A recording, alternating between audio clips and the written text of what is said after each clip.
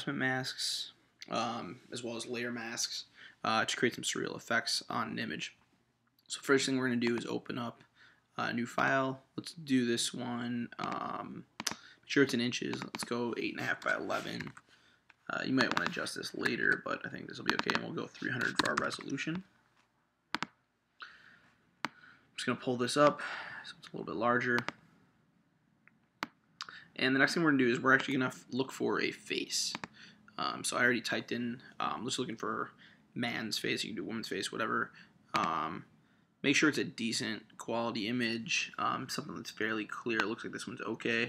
So I'm just going to basically figure out a way, one way or another, to get that image in to your Photoshop document, and then I'm holding down Shift to make this larger so I can start working with it. So I want to kind of have it fill up. Now I'm going to stretch it out a little bit just because for demo purposes you don't have to do that. And then just double click it to apply that setting. Okay, so that's step one, is getting your base image.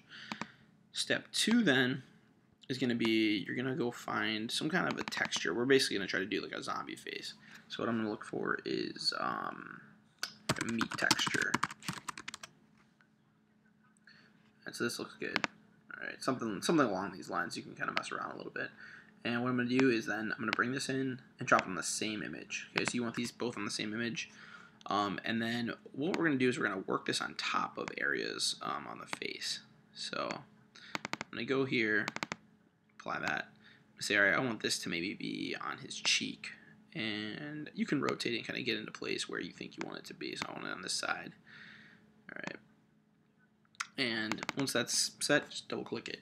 Next thing we're going to do is we're going to make what's called a layer mask. And a layer mask allows us to work with the image but actually not manipulate it.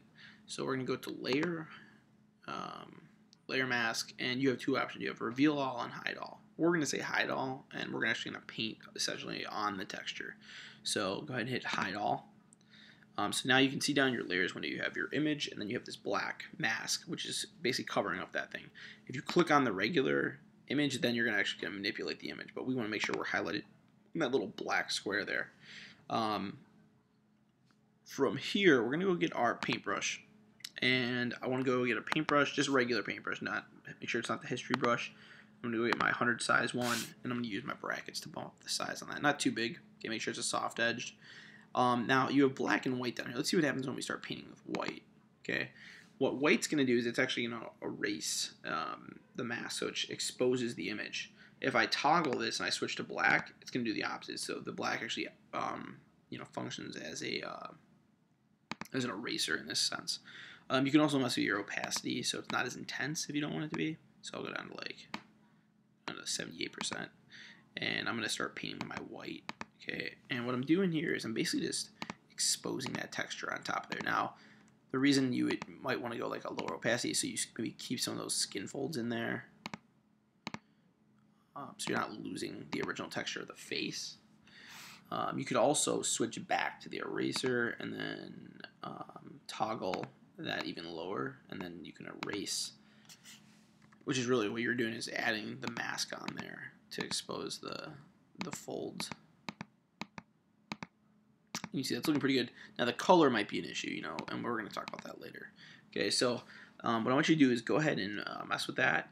Try to get that to a point where you like what it looks like, so it kind of looks cool. Now the real key to doing a tutorial like this is that you want to get multiple things going at once. So you might type in something else like rotting texture. Alright, so like there's some like nasty looking things there. It doesn't have to be that. You guys can really any kind of texture would probably work for this. Let's see. So I'm gonna go just for demo's sake. I'll do this because it's kind of a weird looking thing and it looks like kind of strange. So I'm gonna bring this in. All right, now I'm gonna put this on the other side of this guy's face. Okay, so I'm just getting it kind of stacked up there. And then I'm going to go, again, new layer mask. And I'm going to do, you can do the reveal all. I just don't like the reveal all. in this particular thing, but I'll show it to you right now. So reveal all, same basic idea. Now I would want to work with black because black's going to erase, and you can see how I'm kind of manipulating that. Right. Now, one of the benefits of using layer masks and adjustment masks and stuff is something called workflow. And what workflow is that you're messing with an image, but you're not actually deleting it. So here we could actually go over here and delete the mask. So click on the mask, hit delete, and it'll leave the image, but it'll take the mask away. So you don't actually lose that. So that's looking kind of cool. And then you could still go and you can bump up the size and mess with that if you want to like make it his eye or something.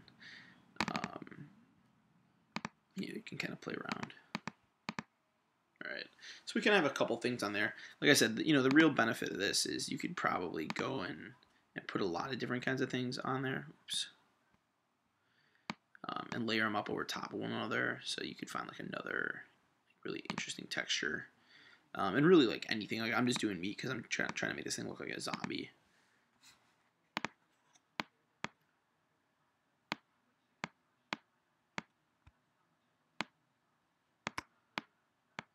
If I add that on there, and then, oops, did not make my mask.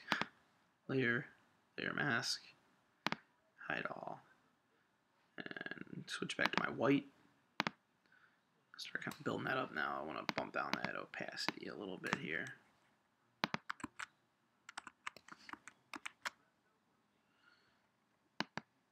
Layer mask, hide all. And just a low. So you can kind of see that works because it kind of builds up. Now you just want to be careful on what size brush you're using there too.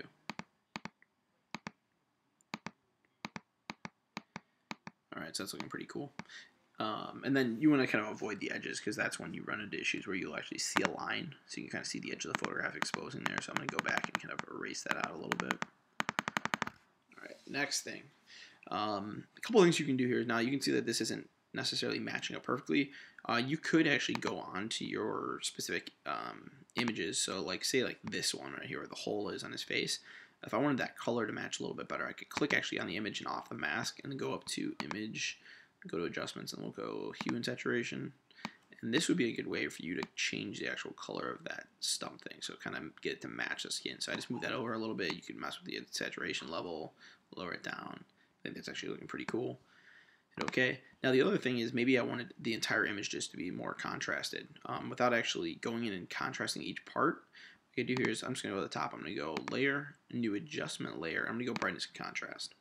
Hit OK. And that's going to pop up over here. And what this allows you to do is actually control the entire image together to make it brighter or darker. Okay.